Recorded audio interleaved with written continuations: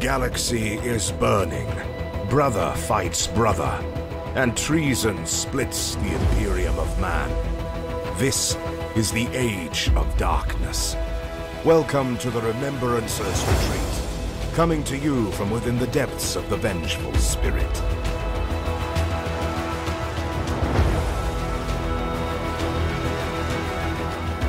Hello and welcome to another episode of the Remembrancers Retreat, a Warhammer 30k Horus Heresy podcast. My name is Jesse. I'm your Remembrancer number one here. Hi guys, I'm Jason. I'm coming back to the Mothercast. It's Austin. Hooray! Question mark? That's not a question mark. Hooray! It's good to be loved. It is. Definitely. So, we're here once again after a couple weeks where we got a lot of Horus Heresy content over the past 2 weeks, it seems like. Yeah, the past 10 days have been wild. Yeah. Finally got another Horus Heresy article in the White Dwarf, and the first time in a good long time, I feel.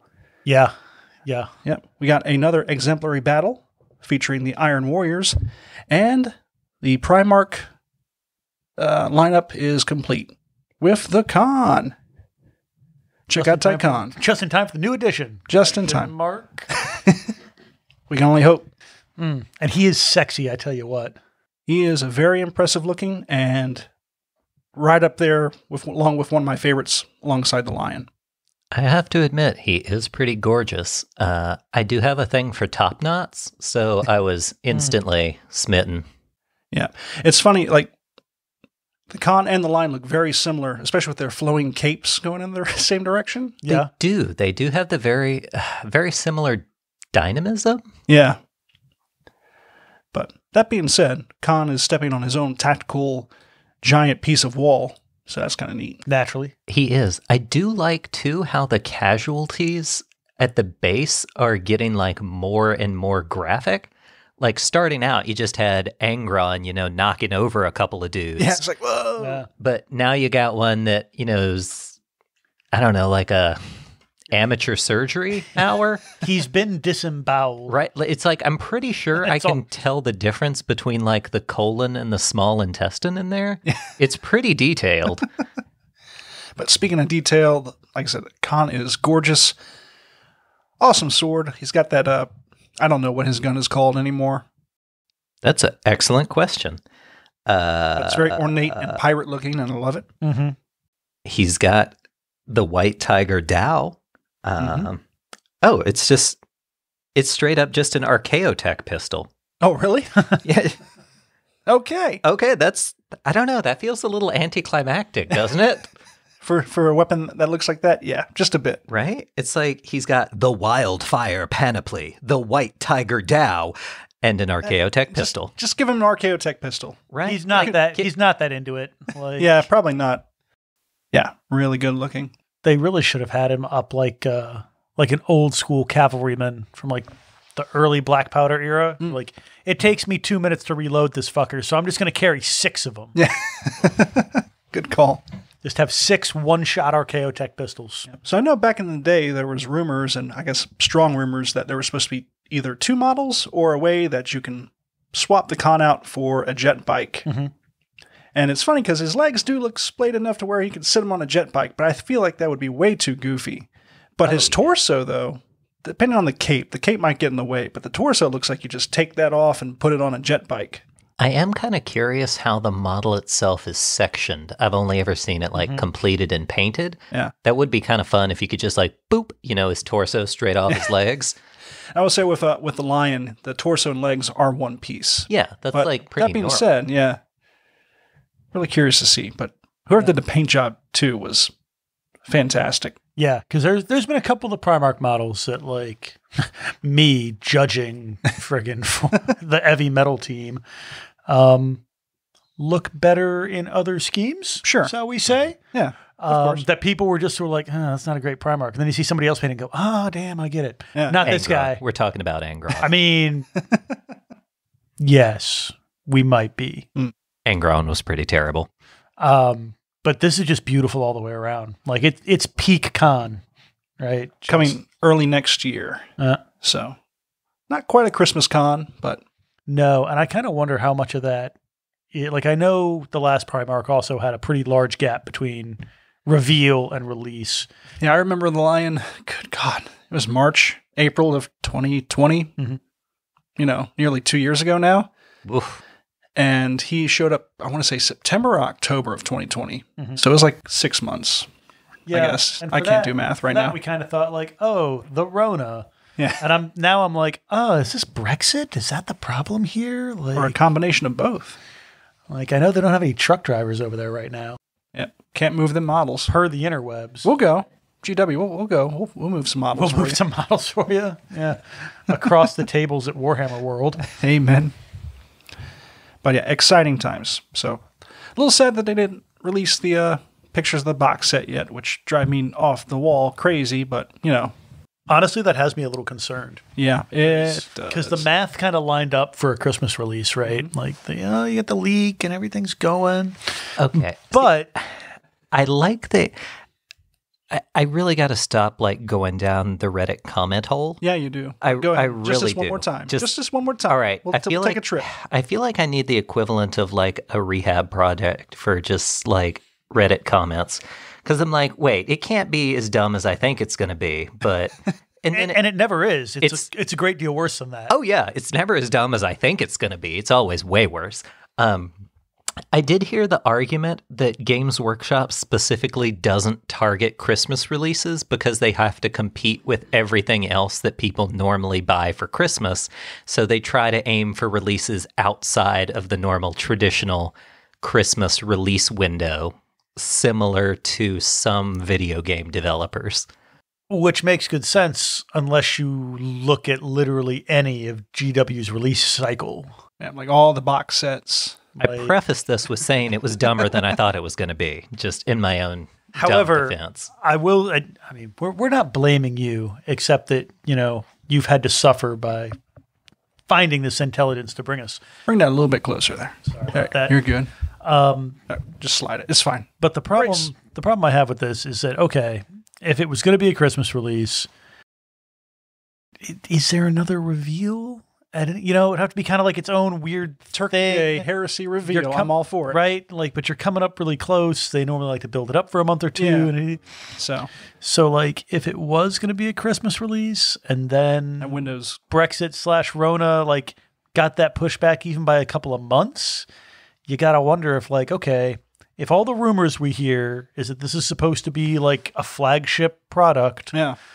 well, when's the other time flagship products get their new editions? Over the summer. Yep. And I'm just Or, like, yeah, right at the Jesus, beginning of the summer. Jesus fuck. If I have to wait summer 2022. Yeah, but what a summer would that be? Who knows? Boris Johnson's supposed to save Christmas in the UK, so How the Boris saved Christmas. I didn't vote for him. I was about to say, it's nice when someone else's leader is getting made fun of. Anyway, so fingers crossed and keep our eyes peeled. But that being said, again, we had a bunch of heresy stuff. They've been keeping us happy. As happy as nerds ever are. The exemplary battles, I tell you what, that morning I was like, dude, I'm still pining over, another heresy fix after the con. I was like, I need something. And then pop, the new exemplary battle came up. And we had some discussion on this on our chat there a little bit, but here we are. Exemplary battle number 3, the Siege of Hydra Cordatus, Sundering of the Cadmean Citadel. Iron Warriors are the focus. The story involves the Iron Warriors Dominator cohort being very angsty and being very sad. Like they do, yeah. And beating the shit out of some Imperial Fists and beating the shit out of basically an Iron Warrior captain who's trying to be very aspirant. It doesn't go very well for the Iron Warrior. What do they call him? Captain. Yeah, Siege Captain. Ends up with Perturabo's Domitar just blowing him to bits, and the Dominator cohort looking on at Perturabo like, please, Daddy, bring us home. And Perturabo just walks away. So it's another very salty story for the Iron Warriors. There's no happy Iron Warrior story. Look, There play really aren't. a Legion whose Primarch loves them. Never. But that being said, we got a new unit, the Iron Warriors Dominator Cohort. This is a 0-1 selection in the elite slot. Yeah, and it's a pretty fun unit, I think. Like, it's not wowing anybody, I don't think. But I feel like it didn't really like get me super excited, but at the same time, this is a solid pick. Yeah. If you want to do something different. But we'll go run down through the details. It's coming at 275 points. It is 5 Dominators who are all character infantry. They're all in Cataphractii Terminator armor, armed with combi bolters and thunder hammers. You can take an additional 5 for 40 points each. So with that, a normal standard Terminator is 30 points. So the thunder hammer is 10 points. So it evens out a bit.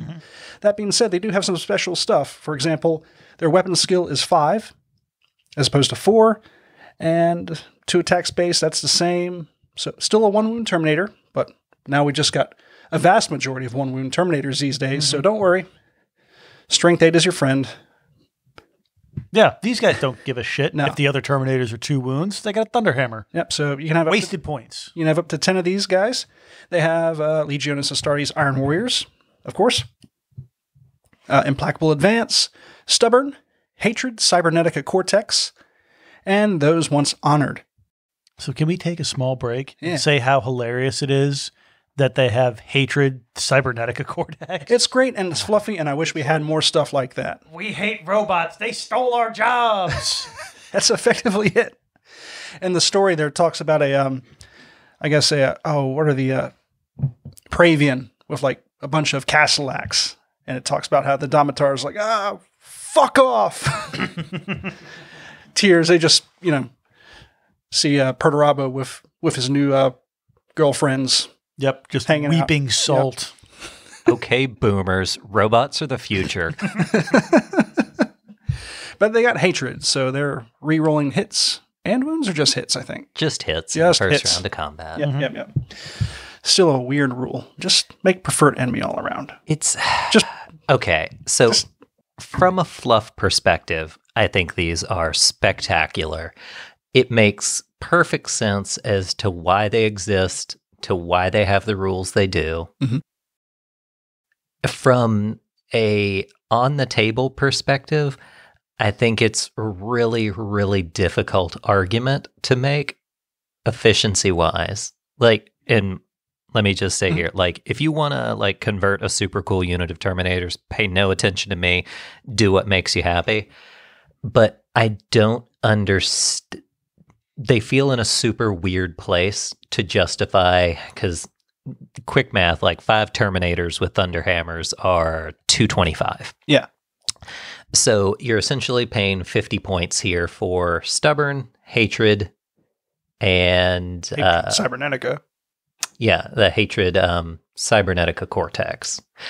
And what bothers me is under those once honored. Like, that's kind of a cool rule. Like, when you use them early on, they hang out with Perturabo. Yeah, go ahead and read what those once honored was, because we hadn't touched that yet. Oh, yeah, that is a good point. For any context whatsoever, a Dominator cohort may be chosen instead of a command squad as a bodyguard for Perturabo. If selected in this manner, they count as a retinue unit and do not use a separate force organization slot, but no other retinue unit may be selected for Perturabo. All models in a Dominator cohort selected in this manner lose the Hatred Cybernetica Cortex and instead gain the Feel No Pain 6+ special rule. Yeah.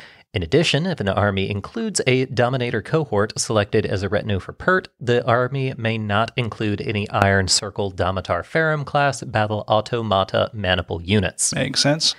So, again, fluff-wise, perfect sense.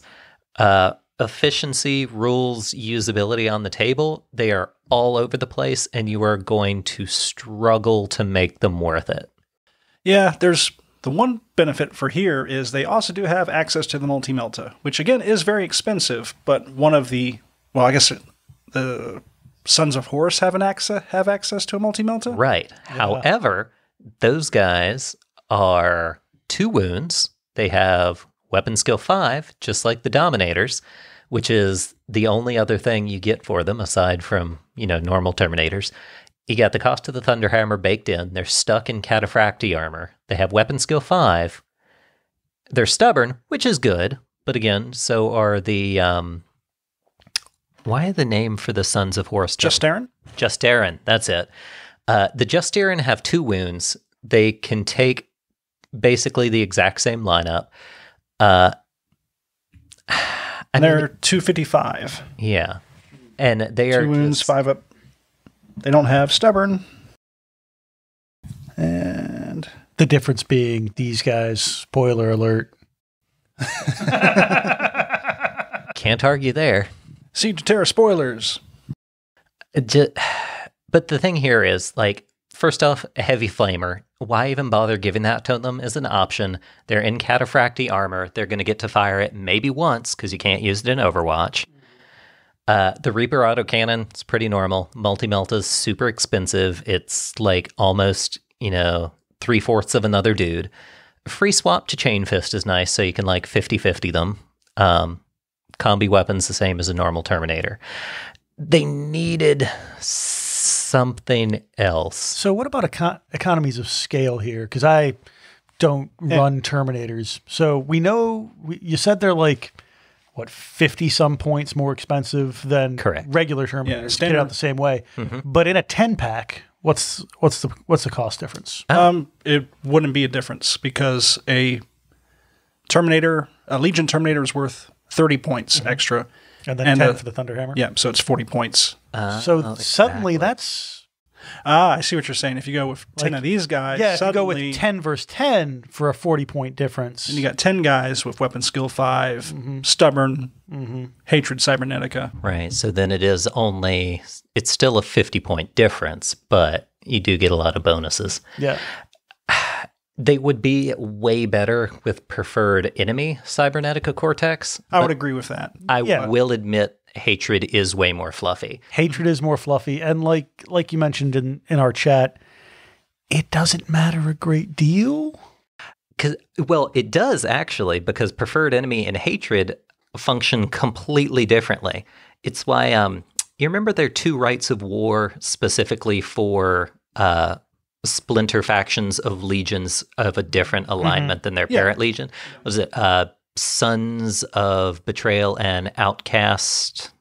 I know what you're talking about. I can't remember the name, but all right. So the Loyalist version, like a Loyalist splinter faction of an otherwise traitor legion, is markedly worse than Outcast Sons. Outcast Sons is awesome because in a challenge, the character in the challenge gets preferred enemy against the dude he's fighting. Preferred enemy transfers to the rest of the unit, which means the entire rest of the unit gets preferred enemy against the entirety of the enemy unit. Because it's not considered a separate unit in a challenge. Correct. Exact same reason if you have like, I use it, have a lot of experience with it comparatively, preferred enemy characters on the Magos Malagra. When they're shooting at any unit or in combat with any unit with a character in it, including like a squad sergeant, you get preferred enemy on the whole unit regardless. It's real nice. But Hatred does not function the same way. Now, when they say Cybernetica Cortex, I know there was a little confusion at first, like especially for me too. It took me a second. They don't mean like Cortex controller, like a Magos or a Tech Priest. Or Pravian. Yeah, or Pravian. They mean specifically automata. So Castellax, Domitar, Arlatax, Thanatar, not Thalax, which is an important distinction. They're cyborgs, not automata. Just so we're clear. But so against those things, you'll be re-rolling miss to hits in the first round of combat. The big issue they're going to run into fighting those exact units, which again, I think is pretty fluffy because the point here is they got replaced because they were not as good as robots, which, I mean, of course. I mean, that's obvious, but the problem is they're all equipped with Thunderhammers. You don't have an option to equip them with anything but for combat. All of those robots swing before them and they'll ignore their Terminator armor. Like Castellax, each one gets at minimum 2 strength 6 hits with AP2 because it's a monstrous creature. Same thing with Vorax. You got strength 6 hits, AP2. A Thanatar, Strength 8, AP 2. An Arlatax was made to kill expensive units like this. And it's just never going to work out in the Dominator's favor when fighting the only unit they are basically, well, not made to fight because, again, they got replaced by robots. But like their one niche thing, they're going to kind of struggle with because, yes. So what you're telling me is take 10 of these guys. I mean, yeah, because if you really want to make these dudes work, you're against like fighting robots, you're going to have to make sure that you can get a couple blows in. Yeah, because you will, like, you've got that 50-50 fallback. Robots are probably going to be hitting you on 4s because you're weapon skill 5. Most robots are weapon skill 3 or 4. You will be hitting on 3s and 4s, though, if you're a Thunderhammer, if Correct. not more. So you will be hitting on 3s. You'll be wounding on either 2s or 3s, depending. Still pretty good with AP2 and concussion. Correct. And that concussion will be nice because it's a robot that'll probably live through a round. Oh, yeah. But 2, then you're going to have to worry about surviving to get that swing because the robots are all going to strike before you. They're AP2 at initiative because they're all monstrous creatures. Mm-hmm. And yes, like the 50-50, oh my gosh, I keep wanting to call it a ward save. I've been playing fantasy. You are going to get that 50-50 for the Cataphractii invulnerable save, but I don't think that's going to tip the balance enough to make them worth it. Yeah, so when I said it doesn't really matter, that was more to the point that, as you said, this only affects 4 units in the game. Yeah. Yeah. So not the Thousand Suns robots, funnily enough, because they have like, I don't know, wacky demons is the blasphemies. Instead of computers, they have like yoga crystals, like yeah. Instead, Mako scoop, right? So they specifically don't have a cybernetic cortex, despite being magic robots. Just another reason they are flat out better in almost every way than stock Castellax. But the interesting thing here is, okay, so we know they're not particularly well designed to fight the big heavy robots, which again, correct, I think is a fluff thing, not GW being bad at rules design. Oh yeah, no, I don't think they're bad at rules. I think they're perfect for what they're supposed to be fluff-wise. But what's interesting is this unit of Terminators, who, as we've established, in a pot of 10, not really more expensive than a regular squad of Terminators. 50 points more, big whoop. You do have some advantages over them. How do they stack up against other bodyguard Terminator units? Not great. Not great? Even with the Thunderhammers? Oh yeah, especially with the Thunderhammers. Because almost every other like unique Terminator unit is either going to be less points, they are going to have 2 wounds to the Thunderhammers. That doesn't matter because they're fighting with Thunderhammers. Correct. Or it'll be something like Red Butchers that will just get so many more attacks than them, they'll just mutually implode. Which, I mean, admittedly, Red Butchers just do that anyway. Say nothing wrong with a good mutual implosion. I run Deathsworn.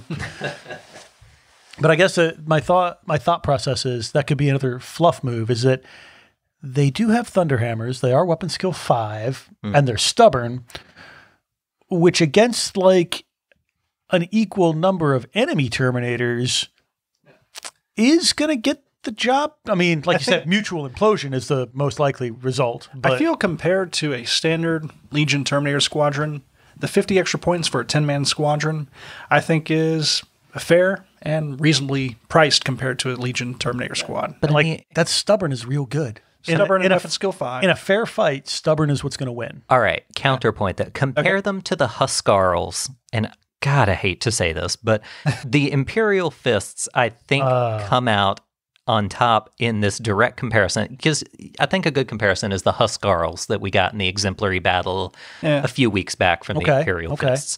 So they're the exact same point cost at 275. They're not all characters, I will admit. It's an HQ unit, too. They come with the Vigil Pattern Storm Shields and whatever flavor power weapon you want. So 3-up invuln and power weapon. So they are also stuck in Cataphracti. They come with a teleportation transponder, which is nice. They get stubborn. Right. They get shield wall. So it's the exact same thing that the Phalanx Wardens have, with at least 3 units remaining. Gains a bonus of +1 weapon skill in any turn the unit has been charged by the enemy. Friendly models also get it as long as 3 models with shield wall remain. So they turn into weapon skill 6 or 5? Let's see, would be weapon skill 6. Wow. So they are almost flat out better across the board. They can also exchange any of their power weapons for Solarite power gauntlets for 10 points. And those are just better than Power Fists. Well, that's when you take the Tyrant Siege Terminators and just shoot them from far out. I think Tyrants are just... That's another 100 points up on the squad then? Yeah. To get them to Solarite? Yeah. I don't know. I mean, they've got the friggin' 3-up invul save, which would be the difference maker here, really. Definitely. On top of shield wall, I mean, it's kind of blipping out the one advantage the Dominators have against other Terminators that aren't unique from like weapon skill 5. But if we're talking about bodyguard Terminators too, you compare them to something like Death Shroud would just massacre Dominators because they get Reaping Blow and they get Initiative 3 AP2 at Strength 5. I mean, Death Shroud are real good. And they are. They are just going to motor through Dominators like they weren't even there. Well, Iron Warriors fans, I tried. I need to see how they stack up with a regular Terminator Command Squadron now. And I really am sad. Now, because I was pretty happy. Like overall, though, I still think they're a fun unit. I mean, they're certainly not bad. Like for the points, they're not bad, especially if you are bringing that 10-man squad of them. Like they're a fun, fluffy option, and they will certainly get the job. And they're also an elite choice, which I like. Where some of these bodyguard units are HQ slots that could be better taken with HQs. I don't want to do all this math. I know it's Terminator bodyguards. That's why I'm just sitting here. I'm drinking a Polliner and not doing math. All right, so there's Legion Command Squad. I forgot it's only 3 guys. Yeah. Starting out. Wild.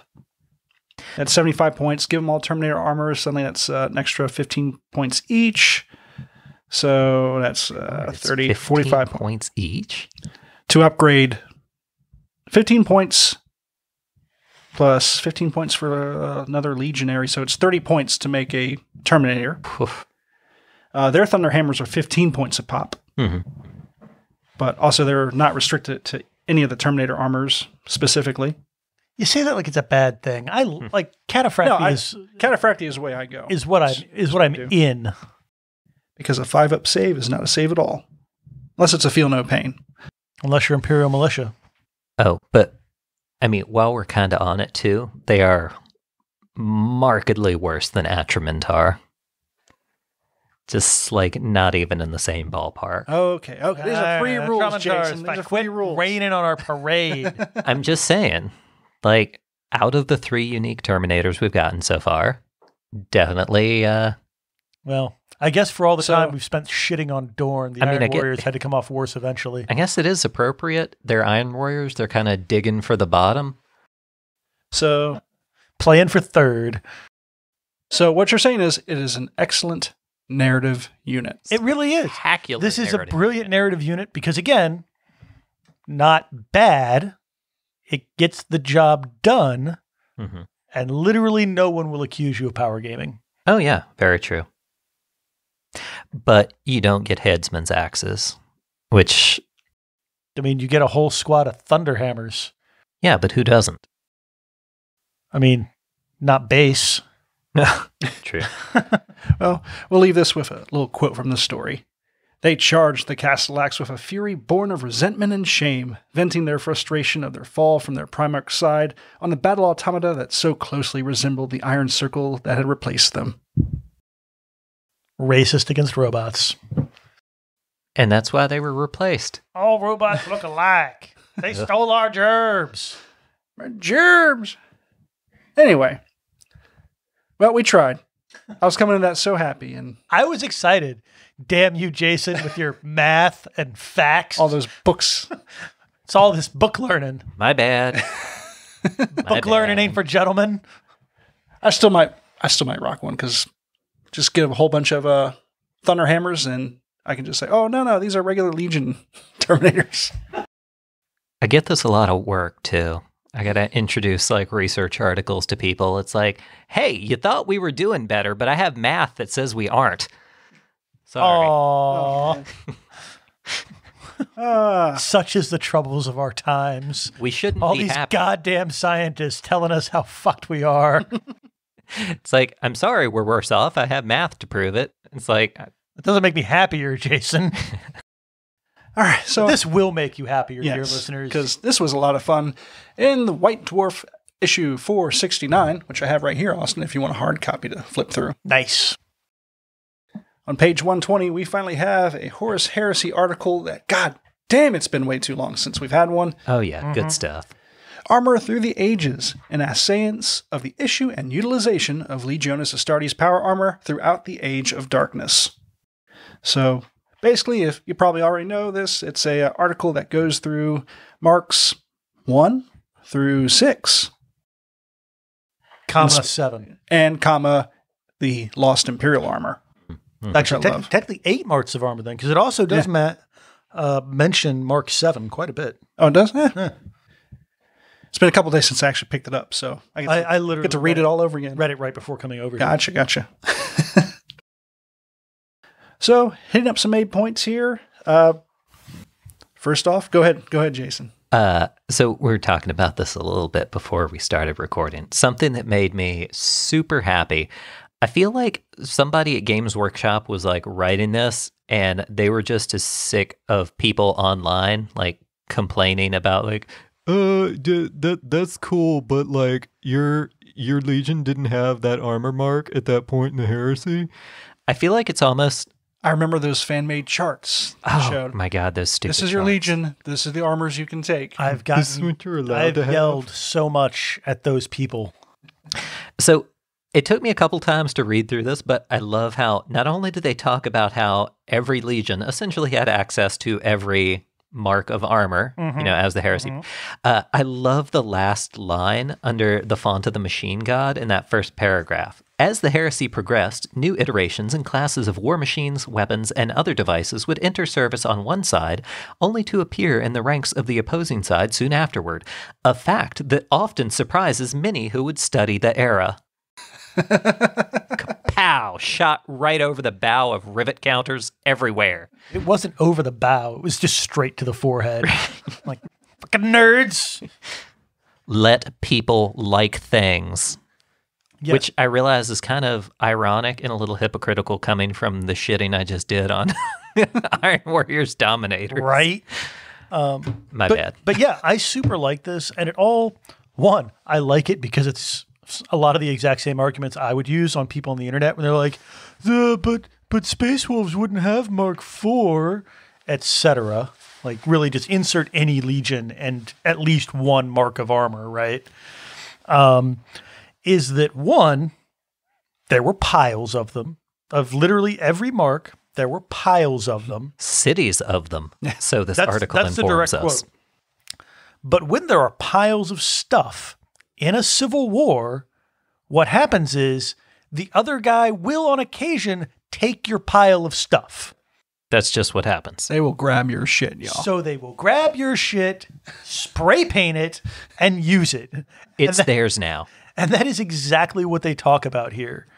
They also hit on another super interesting fact that I admit isn't an argument that I would make. I was very much on the like, it's a goddamn intergalactic war. Like, you raid one transport and suddenly you can equip 6 companies with whatever mark happened to be on that boat.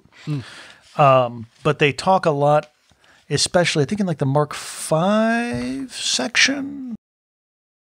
Yeah, we're just blasting through this thing. Yeah, or actually maybe earlier on. Right there in Font of the Machine God, about how there was essentially a full-on cyber warfare just all the goddamn time. Just hacker battles. Which of course there was, because obviously, but it's not something that we think about really. Right. It's just like, yeah, man, we're just fucking hacking everybody's Forge world and just jacking all their secrets. And they even mentioned at one point, like, oh yeah, you know, somebody would develop a thing and like, this is going to be the wonder upgrade to win the war. And like, before they even get it through their production cycle, the other guy has stolen it and like fielded patterns. And that's what you get for instituting like unregulated internet capitalism. Right? Just fuck.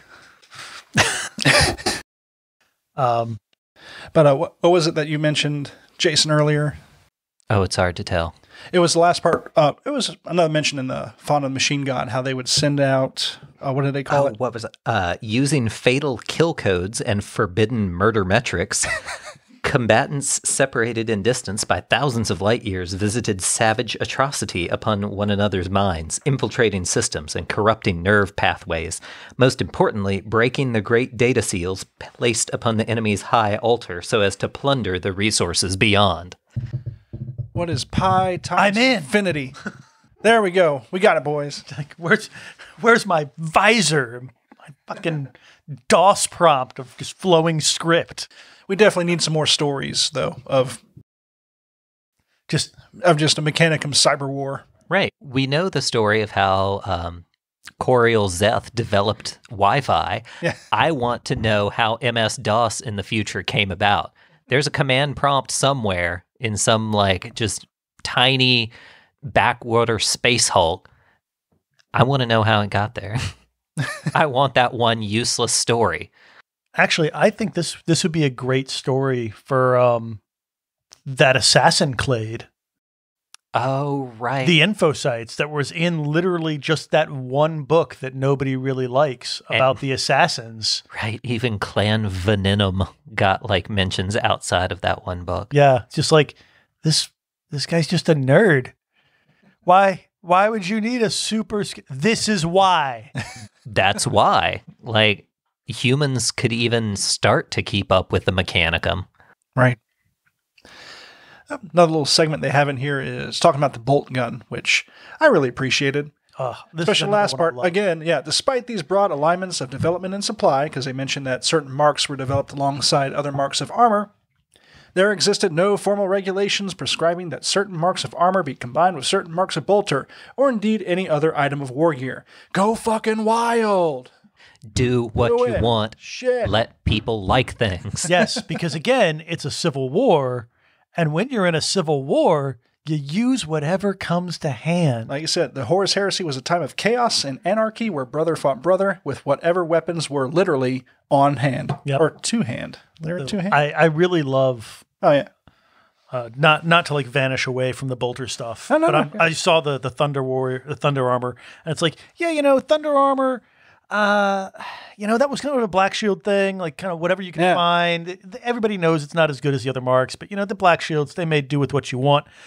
They were also ceremonial. Yeah. Looking at you, Calf. Just like every happy moment, like just fuck you guys. But also this like gave in my head, that Legion unit on some fucking backwater rock. They know the heresy has happened, but they can't really get anywhere. They're just sort of holding the fort, and all of a sudden they just see that massive enemy fleet, and just a mental image of like whatever freaking company captain is there being like, "Fuck it, if I'm gonna die well dressed," and just throwing on the Mark I and going for it. That's pretty sick. One thing I really like too, over on the Mark V page. So.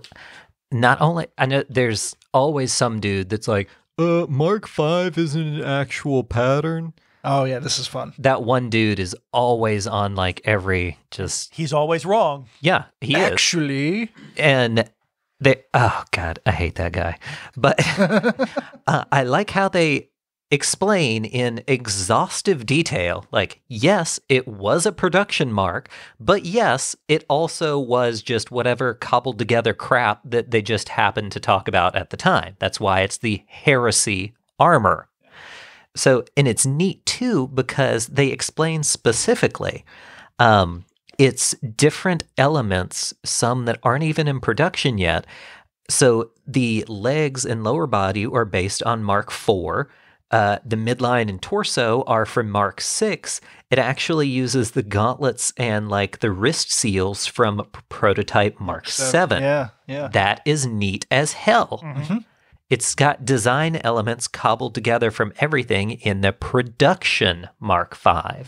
They lost a couple engineers to bolt rounds. Like, oh, well, he was working on this. But it's also fun. It's like the Mark VII, obviously, like the prototype Mark VII stuff. But the arms and wrist seals, like, did that just get through quality control first? Like, is that somehow the easiest part of it? When the glove fits. Yes. Thank you. Look at him go. He's here all night. Literally, this is my house. Oh, boy. But yeah, no, that's just kind of like the logistics nerd part of me is like, man, I wonder if like, why? Yeah.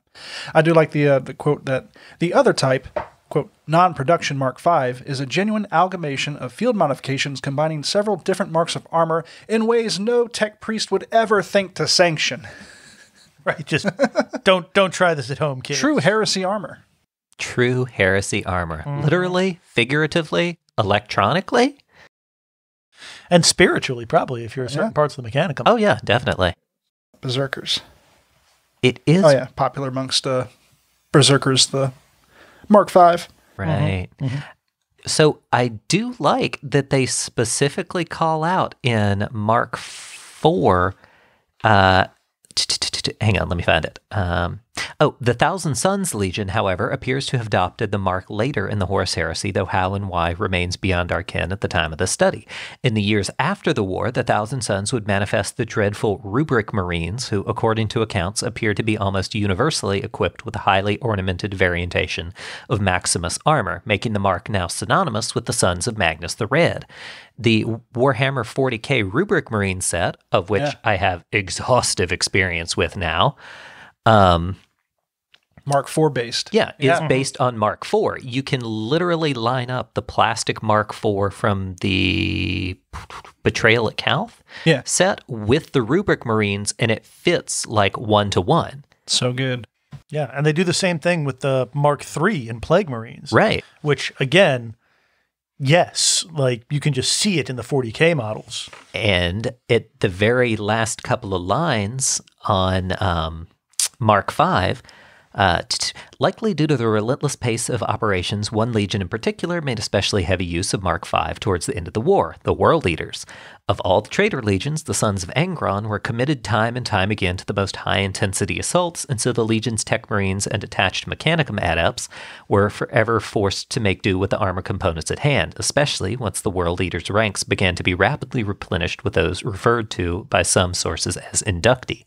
Indeed, so prevalent was the use of the Mark V armor amongst such warriors, the legion's red-clad berserkers, dedicated wholly to the so-called Blood God, would use it almost exclusively in the wars of the Scouren and beyond. I want new berserkers in Mark V. I see them on the horizon. Right? Yeah. It's only a matter of time at this point. Yeah, and I will say, again, this is like the history nerd in me, but when they're talking about the Mark VI, right? Right. So towards the end of the Horus Heresy, Mark VI was in wide use throughout almost every legion, for both sides were in possession of the imprints, and Forge Worlds allied to both Terra and the War Master were able to produce it in large quantities. In the main, it was those legions in direct contact with a functioning supply chain that received the largest numbers of Mark VI suits, while individual units separated from reliable supply lines by distance or circumstance was forced to rely on the ersatz Mark V. By the time of the Siege of Terra, however, when the supply lines of most of the participants have been reestablished, Mark VI was the most numerous pattern in service, and this would continue well into the Scouring and the present age. Which makes sense that we got a bunch of Mark VI coming our way. Not only is there obviously some Mark VI in that box, but it also plays out kind of how real civil wars tend to do. Because everybody, you sort of have that instinct that like, all right, it's a civil war, and as the war goes on, things get shittier and less standardized as everybody's just sort of going balls to the wall trying to win. But that's not what happens. For example, to do like history nerd segue. By all means. In the American Civil War, The Confederates start out with fucking nothing at all, right? Sure. They can't get their shit together. Everything's sort of a mess. And you kind of have that image of like the ragtag Confederate soldier and like homemade stuff and yada, yada, yada. And as the war goes on, you always hear like, oh, well, there was a blockade and this and that and the other thing. Yes, but just like by virtue of having more time to get their shit together, the army actually gets more homogenous as the war continues, even with everything falling to shit. And that's kind of what they're saying here with the Mark VI is, you know, hey, the heresy starts and it's sort of random, you know, bops of heresy all over the goddamn place. Nobody has anything together. The traitors, because they're just not together, and the loyalists, because suddenly there's traitors everywhere. But by the time you get the Siege of Terra, there are very obvious, like, everybody's beaten down the brush fires, and it's just the main traitor blocks and the main loyalist blocks. The flashbangs have worn off at this point. Yeah, starting like, okay. Hey, you know, there was 6 traitor planets among these 20 loyalist planets at the start of the war. That fucks everything up. 14 years later, those 6 planets are gone, and the loyalists have kind of rerouted everything around them, which means they can do this, right? They can start saying, yes, we're, you know, it might be the end of the road for us, but the mail comes on time again, so that's nice. So I thought that was a really neat touch. So for those of you that are like, oh, well, they're just saying that because the new box set's got Mark VI. No, historically accurate. It happens this way. I promise. Yeah, they also call out the cacophony in Mark VI, which I have to take a look at the 40K cacophony. Yeah, I admit I haven't really taken a look at those guys. So I couldn't compare. Much like the Khorne Berserkers, they are 6 million years old. Oh, well, there you go. Yeah, so the Horus Heresy ones, they're in, I guess they're called Noise Marines. Duh. I was looking for cacophony. The cacophony are I think Mark IV, right? Yeah. Because that's supposed to be like the Istvan cacophony. And then there's another fun fact. Right at the very end, the little paragraph, Terra and Beyond, that talks about the Aquila armor, which is the Mark VII, which is the most prevalent marine armor pre-Rift in the 41st millennium. There is a Mark VIII that was sort of a couple of centuries old, I think, by the time, like, you know, 999 M41 rolled around. But it hadn't replaced 7 as a production model. Yeah. 7 just kind of was it. And here it says, hey, you know, the Mark VII was in development in the last few years for the outbreak of the heresy, somewhat similar to the Mark VI. But it wasn't really much more than an experimental armor. But it was around in the siege. Like, there were some of those getting parceled out everywhere, which is fun. And then, of course, in the aftermath of the heresy, everybody, like pretty much all the loyalists, re-equip with that. The traitors are doing their traitor thing at that point. And, you know, they've already got demons in their Mark V, so why bother upgrading? But it's fun. And once again, me, and I'm sure plenty of other people, when I have like a Sergeant and Artificer armor, I mix, it's generally just bits of Mark VII or Mark VIII, you know, the kind of later marks with the 3 and 4 armors, depending on what squad I'm building, to do like the fancy Artificer armor. And that gets kind of borne out in all of this, really. But it's interesting that they mention Mark VII at all, because, hey, like, this box set's supposed to be Siege of Terra. There's not, it's supposed to be a flagship game, and you're going Siege of Terra, so, like, are you going to sit in the heresy for the next 5 years? Or are you going to go, like, reach forward into the scouring? I even had... Yeah, they do mention the scouring in here, and who knows? Maybe at some point they're going to make the Firstborn into a Horus Heresy line, maybe. Yeah, like we talked about that, is, you know, hey, they've got all those models and all those sculpts, and they're definitely older, though. It'd be hard sell, I think. But I don't think Maybe? I don't know. from a like It's been a while since I bought an actual thing of Mark 7 Space Marines. Ooh, yeah.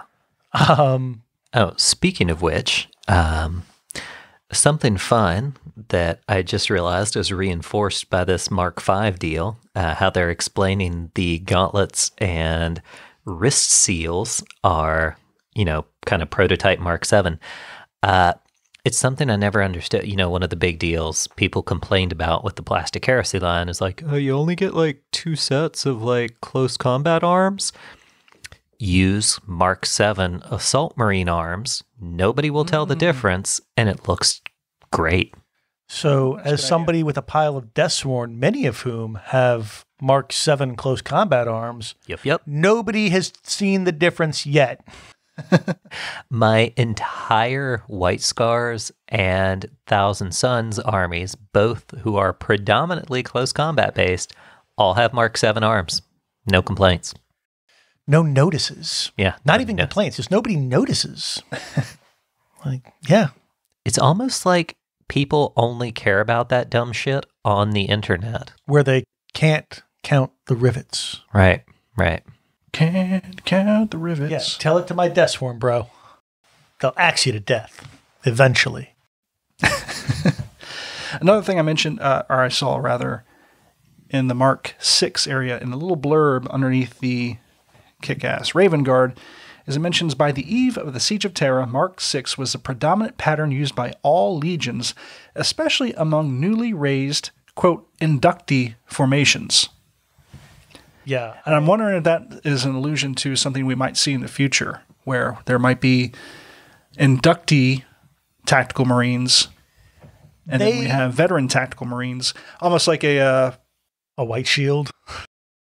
No, I was thinking, Flames of War? Oh, what's that Warlord Games game? The World War II one. Bolt action? Bolt action. God damn, I just really. I mean, also slipped there. Flames of War, but Yeah. presumably you want bolt action, the 28 mil version. Yeah.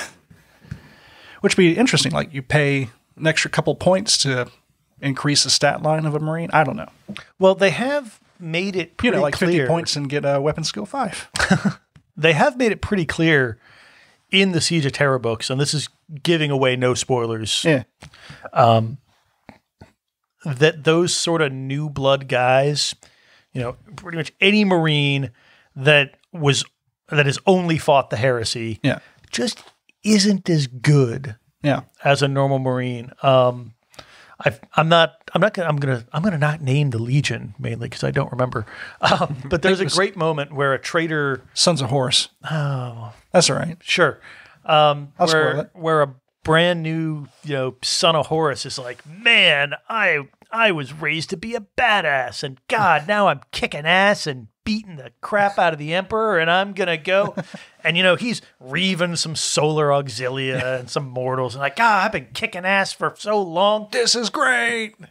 And then he runs across a loyalist that has crusade honors, somebody that's been around for a while, and just murdered. It's a good scene. Just murdered so hard. Now, granted, that's not everybody. The White Scars, again, not giving away spoilers, but they seem to have a few like that too, that are like, oh man, it's the Heresy. We're just recruiting from anywhere because fuck, we need the bodies. Some of them seem a little better than that Son of Horus. Yeah. But also he gets more than a chapter, so he wasn't just a throwaway mook. But it makes good sense, right? Like, have you been fighting for 2 centuries and went through the whole training program? Yeah, great. You went through 50 years and had the whole training program? Great. Never seen a Xenos race before? You've never shot an orc and were in like the 6-month accelerated course? Which is funny because throughout the Heresy, they made it seem like Marine against Marine is the ultimate combat. Mm-hmm. Despite the fact that there are plenty of different types of challenges out there that the Space Marines were like, oh, fuck. Yeah. I.e. murder. Yeah, like any Marine equivalent, any captain versus a captain, any tactical versus a tactical is just as fair a fight as you can possibly get. Sure. But then you find these inductee guys and you're like, fuck, this is what happens when you when you skip a grade, right? Yeah. But the idea of inductee units in the game would be kind of neat. Mm-hmm. I can dig that. Yeah, I would enjoy it. Cheap bodies. GW makes more models and sells more models, and I just get waves and waves of Space Marine just dying to bolter and pistol. I mean, it would also, if rumor is to be believed, and those photo comparisons that people have painstakingly done on the internet are to be believed, the Mark 6 guys are bigger. They're kind of the new Chaos Marine size. So they're maybe not noticeable, across the table from each other, but you wouldn't really want to mix squads. Yeah. Right? Yeah.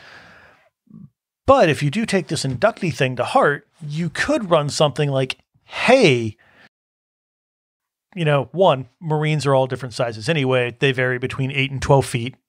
And that's a whole other, that's a whole other soapbox I could get on. Yeah. But anyway, you could use that as a way to say like, oh yeah, hey, those guys in Mark 6, through all the accelerated stuff, they're just pumping them full of as many hormones as they could get. And like, yeah, some of them exploded and it's not good, but it was the heresy and you needed to pop out 50,000 additional Marines in 6 months. So they're all bigger than normal. Or conversely, you could go, hey, they were accelerated program. They didn't get the full 12 meals a day because they had to be packed on from one ship to another, 3 feet ahead of the invasion armada. So they are a little smaller than, they're like 7 to 9 instead of 8 to 12. Yeah. To give you an excuse for the scaling difference. I definitely don't foresee them doing an upscale of the previous Heresy plastics. Honestly, I do. Yeah? You think so? Well, I think they will.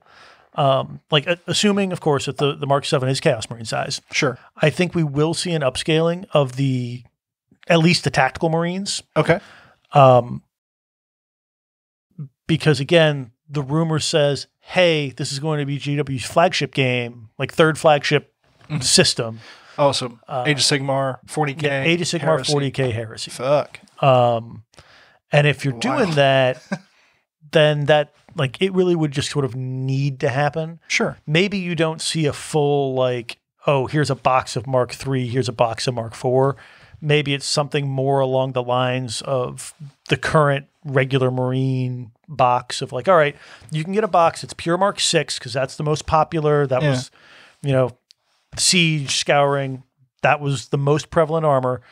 And you can buy a Crusade era box that's, 4 Mark IV and 4 Mark III and a couple of Mark II helms and a couple of Mark V. That's interesting. Well, I mean, it's kind of along the lines of what Forge World already did with their resin Marines. Just starting out in the Horus Heresy.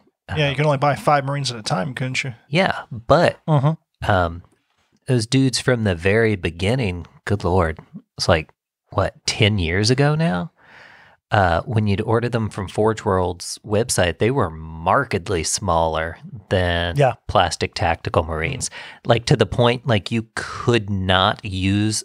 I just remember. True. A lot of them weren't, they weren't very compatible with the plastics. Yeah. Yeah, they were not. Those old Mark IV resin helmets, they were weird and squished and slim when you put them on a plastic Marine body. Or a plastic weapon hand. Yeah. Put on there, it's it's bigger than the wrist. Like Mickey Mouse. Yeah, exactly.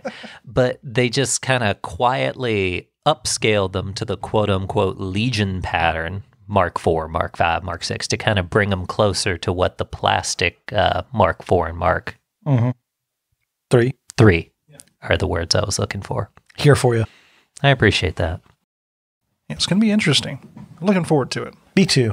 I'd be looking forward to it more if it was Christmas. But once again, we reset our hopes and pray we're wrong.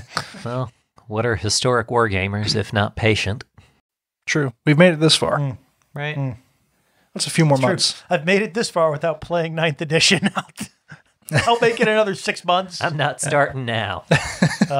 Lord Almighty. Nah. But yeah. That being said, we got Kill Team too, so. Yeah. I do like Kill Team, but I really did, of all the Heresy, stuff that's come out, I'd say in the last 5 years, as far as fuck you, the internet. This is the best thing I've read. Right. It's a really fun article. Yeah, if you haven't picked it up, $469. Yeah. Pretty good.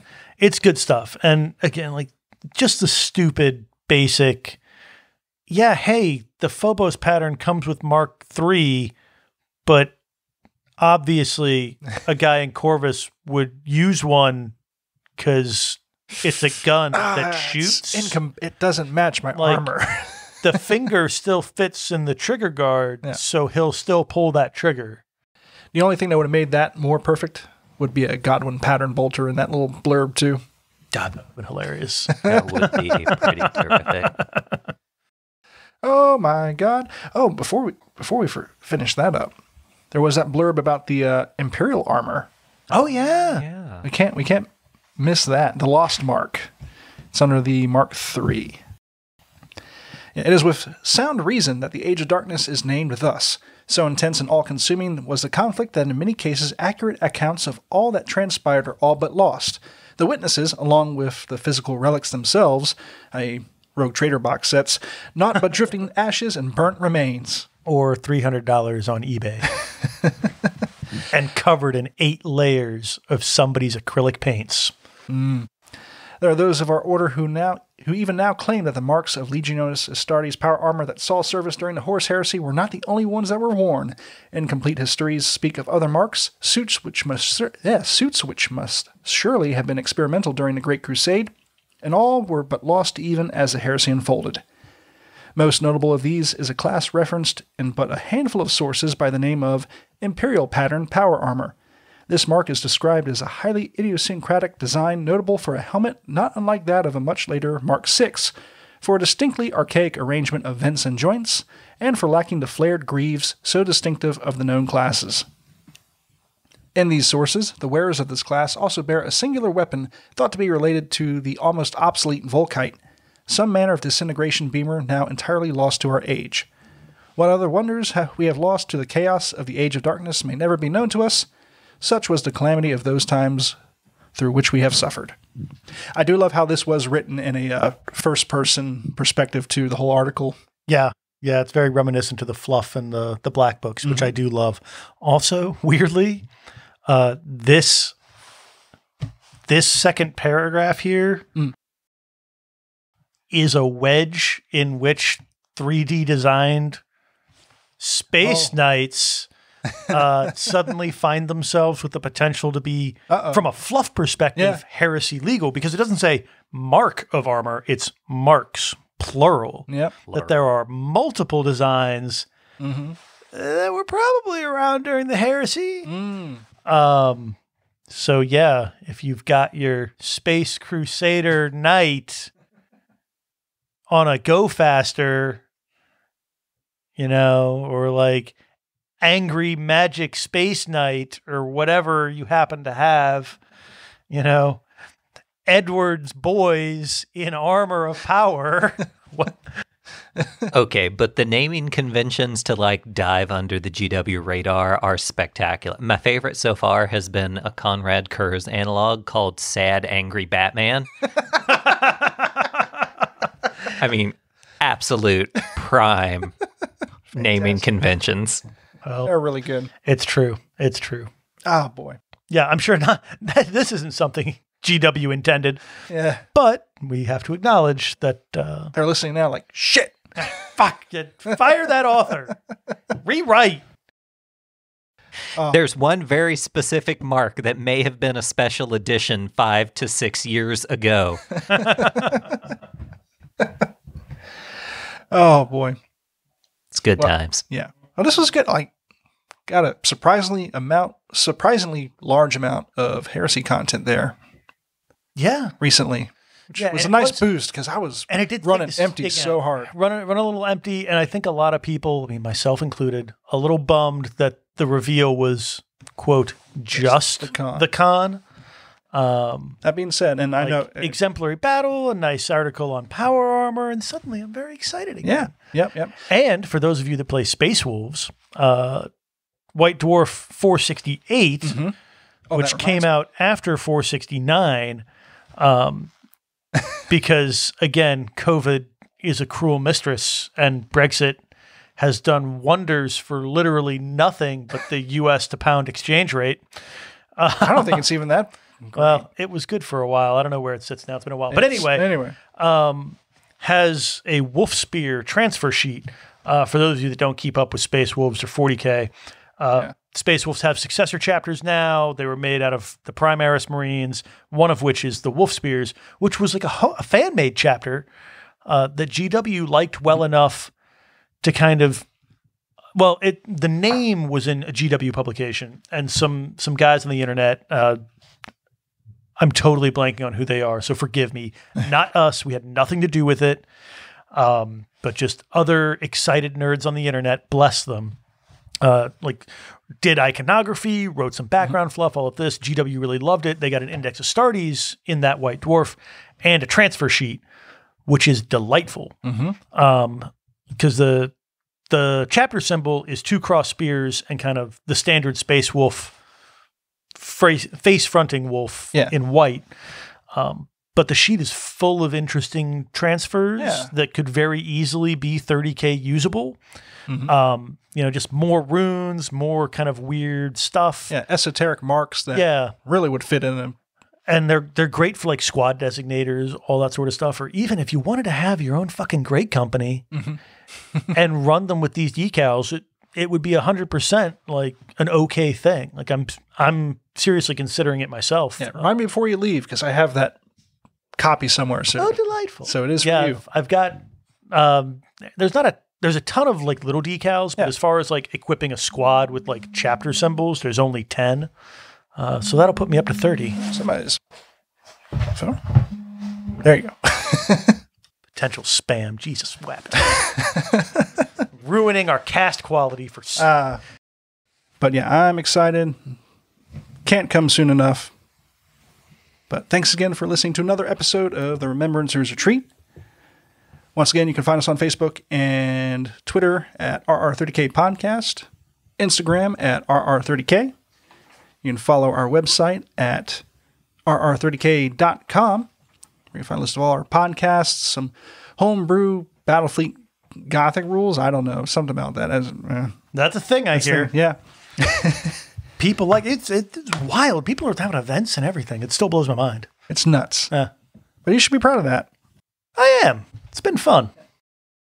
And again, if you really enjoy our program and would like to support us, go over to patreon.com/RR30K podcast, I think. There's a link in the show notes here. You can't possibly think that we would be the ones to know that and not you. Yeah, I was just thinking out loud. All right. Because I'm also been working on this White Russian Stout, and it's really good. El Dunarino. El Dunarino. Yeah, from Center of the Universe Brewery in Ashland, Virginia. I thought that patterning on the can looked familiar. Drink local. Once again, I'd like to thank all of our patrons, starting with our Legion Praetors, Alex Self, Chaplain Asar, Chris Mack, Jacob Dillon, the Garner.Tree of Woe, Joe from Music City Heresy, Luke Rizzuto, Matthew Boyce, Mr. Baldwick, Nicholas Quenga, Sar Luther, Taco Tuesday or Bus 22 Rock and Roll McDonald's, and What's Ligma? Heart Legion Centurions Aaron Maynard, Andrew N., Angry Boy, Danny Larson, Dave Jones, Duncan, Ed, John Christensen, M. Tanzer, Gorkrow, Noah Atkins, Rena DeFloof, Scott LeMay. And our Legion Sergeants Agrippina, Emily O'Hare, Garrett Lowe, Jay DeSales, Jay Grammaticus, Mr. Sear, Nick Gillen, The Zoy, and What Do I Call Myself? Y'all are all crazy. Thank you. We appreciate it. And that's everything I have. I just discovered something I feel like is very important. Yeah. Is this breaking news? It might be. Hit the button. Hit the button. No, that's not it. There we go. Thank you for that lead in. If you look really, really close by either zooming in or getting your face really close to the page on that picture of the Raven Guard with Mark 6 armor. Oh, God. Does it say 12, 25, 21? It doesn't. God damn it. But if you look really, really close at the helmet, I think they're supposed to be reflections in his little red eye lenses, but it looks like a slitted lizard pupil, but it's off-centered on one side, so it looks like a lizard with a lazy eye. Once again, my name is Jesse. I'm here with Remembrancers Retreat. It does. God damn it, it doesn't. Now I can't unsee it. Thanks. That's all Holy I see shit. now. God damn it. Oh, you know what? Maybe it's one of those demon Raven Guard. Oh, yeah. That was good. I like that. That was a nice stereo. My name is Jesse. Thanks again for listening to the Remembrancers Retreat. I've been Jason, and I'm sorry for everything. I'm still lost and I regret nothing. We'll see you next time. Keep those dice rolling, and bye for now.